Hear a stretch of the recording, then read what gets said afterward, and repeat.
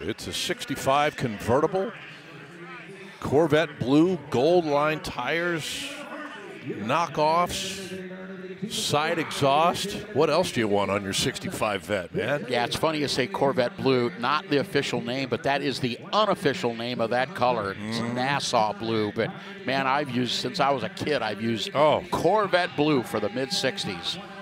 And the interior is actually called bright blue, but it matches quite well.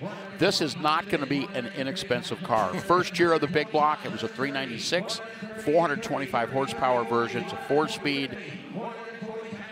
It has been to NCRS and has worked its way up the judging food chain to have even earned the Duntov Mark of Excellence. That is very difficult to get.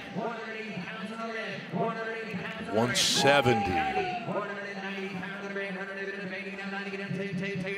This is a top-shelf investment grade, restored example of a very important part of Corvette history. And then you add on to that gold line tires, the knockoff wheels, side exhaust, boom, the reserve is off. Wow, $200,000.